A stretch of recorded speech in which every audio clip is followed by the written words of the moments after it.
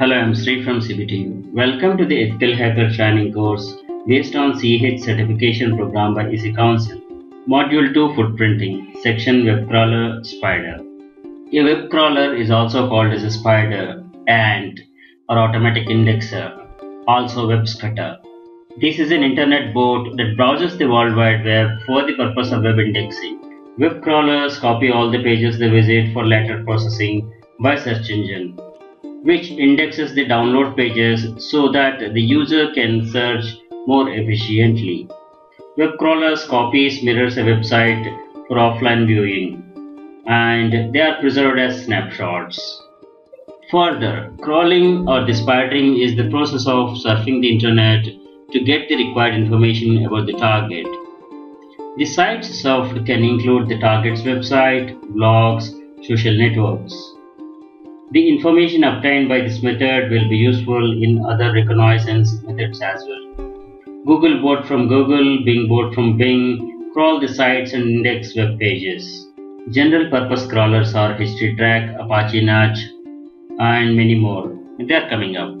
Web crawling policy should not annoy the target, following specific behavior policies like selection policy, which states which pages to download, revisit policy, which checks for the changes to the pages, politeness policy. This is to avoid overloading the websites as crawlers consume resources on the remote server, overloading and impacting the performance of the website. Parallelization policy. This says how to coordinate the distributed web crawlers. Web crawling security or countermeasures. Everyone wants their website to top in the search engine query results, which is possible by allowing search engines to spider and index data. This can also have unintended consequences and lead to a compromise or data breach if search engine indexes resources that should not be publicly available or pages revealing potentially vulnerable information. Crawlers visit the sites without approval and download the content. And by default, everything can be accessed and downloaded.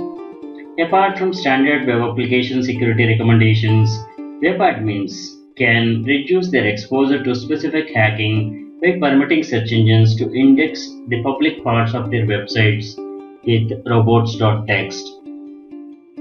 Pages to be excluded from crawling must be added to the robot.txt, the pages such as login pages, etc.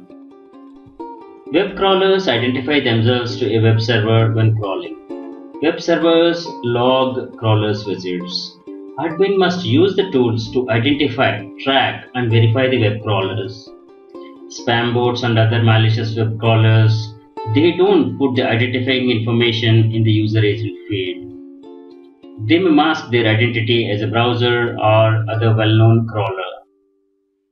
Crawlers may be accidentally trapped in a crawler's trap, or they may be overloading the web server with the requests. Web admin need to stop such malicious crawlers. Identification is also useful for admins in identifying genuine crawlers versus malicious ones. Deep web crawling. Google's sitemaps protocol and ModWI are intended to allow the discovery of these deep web resources, that is, dynamic pages.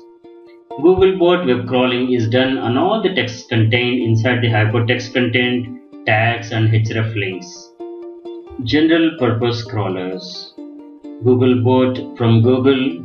This is a search bot software used by the Google, which collects documents from the web to build searchable index for the Google search engine.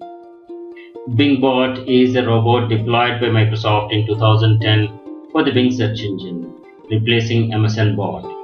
Web crawler is a meta search engine that blends the top search results from Google search, Yahoo, and other search engines.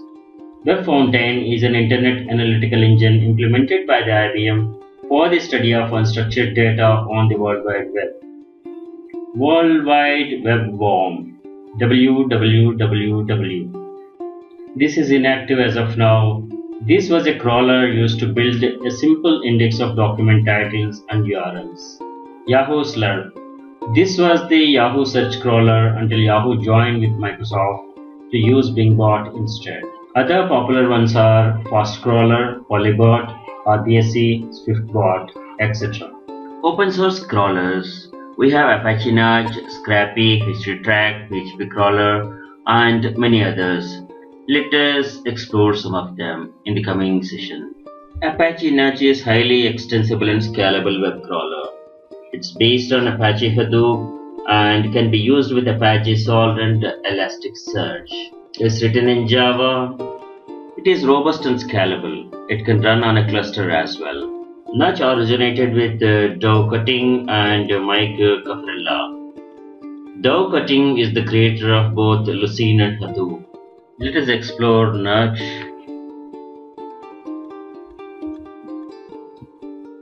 This is Apache Nudge website and explore this for further information. Web crawler. This is a meta search engine that blends the top search results from Google search and Yahoo search. This is from InfoSpace and this is started in 1994 and was created by Brian Pinkerton at University of Washington. PHP crawler. This is an open source crawling script based on PHP and MySQL. Explore phpcrawl.cuab.de for more information. HistoryTrack. This is free and open source web crawler and offline browser. This was developed by Javier Roche. It has many features like it allows to download mirror a website from internet to a local computer.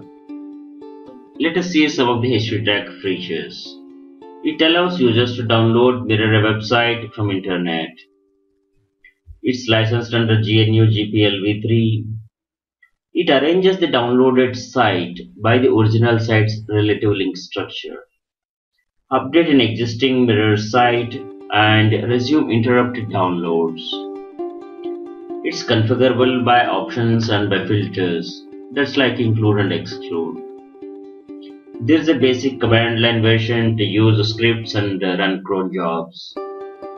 Two GUI versions are available: WinHistoryTrack, which is for Windows, and WebHistoryTrack for the Linux, Unix, BSD releases. It can follow the simple links generated with JavaScript and inside applets and Flash. Download HistoryTrack from this link. They're suitable for your operating system. Give some project name and categorize it under some category. You can give a name, path for the downloads, and the action, what you want to do. So download the website, and you have many other options. And adding an URL with a username and password, and any better options you want to set, you can set, and click next. You have these many options. You can download a website, or you can get separated files, and you can choose whatever you like, and clicking on add URL. If any site requires a username and password authentication, then you provide these details and it can download that site. Click finish and it starts scrolling, and then you can browse a mirrored site after it has downloaded the site. Scrappy. This is an open source collaborative framework for extracting the data, and it's fast and simple. This is a website of Scrappy, and this is a very interesting crawler. You install a copy and explore. Thanks for watching.